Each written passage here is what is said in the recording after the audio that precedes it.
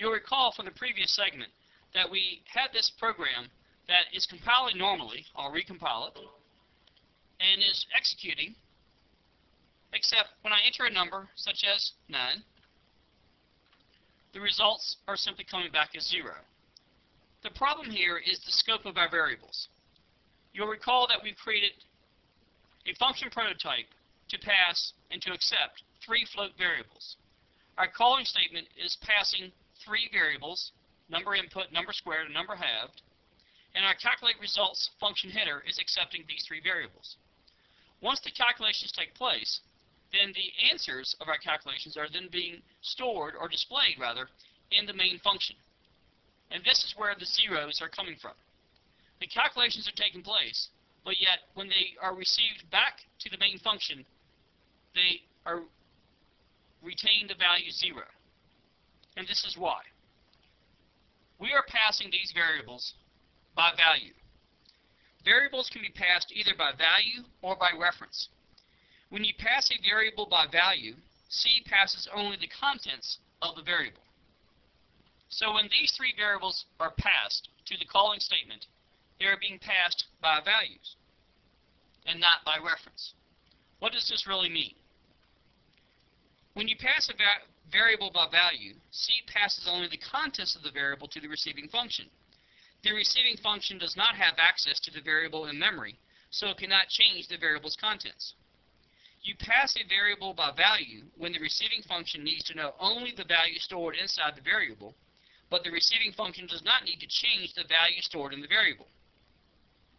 You can also pass a variable by reference. When you pass a variable by reference, C passes the variable's address. In other words, its location in memory. The internal memory of a computer is like a large post office, where each memory cell, like each post office box, has a unique address.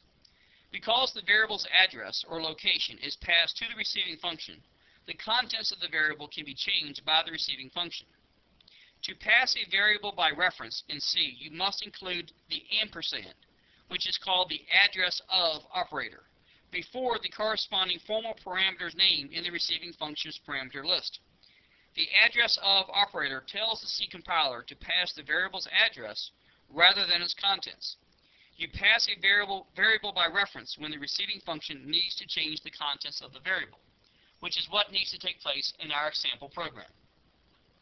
Nothing needs to be changed in our calling statement. What needs to change is in our function prototype and also in the function header. Since the 2 variables that need to be changed are number squared and number halved, we need to place the ampersand after the word float in the second and third parameters respectively. It is important to place these in a one-to-one relationship. That is, this float refers to number input. Number input does not need to change, so therefore we are not using the address of operator. Number squared, however, does need to change. So in the function prototype, I'm including the address of operator. Likewise, for number halved, I've included the address of operator. Now, we need to do this to the function header in addition to the function prototype. So scrolling down to the function header, you'll note the actual names of the variables. The syntax requires the ampersand, or the address of operator, to precede the name of the variable in both cases. So I'll place the address of operator in front of the variable name that we want allow to change. Now let's recompile our program to see where we stand.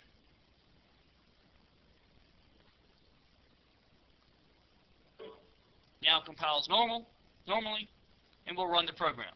I'll enter the number 9, and as you can see, our program is again working correctly.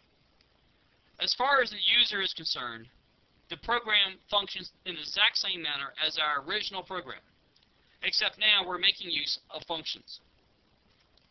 You might wonder, well, why use functions? Why not just use the calculations directly into the main function?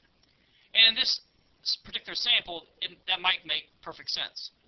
But as programs become more complex, it becomes useful to create these so-called functions to allow to be called multiple times. And the result in in this example, we're only calling this one time. But I could call this function several times, and I can in fact pass different values to it each time. The more complex your C programs become, the more useful functions will become.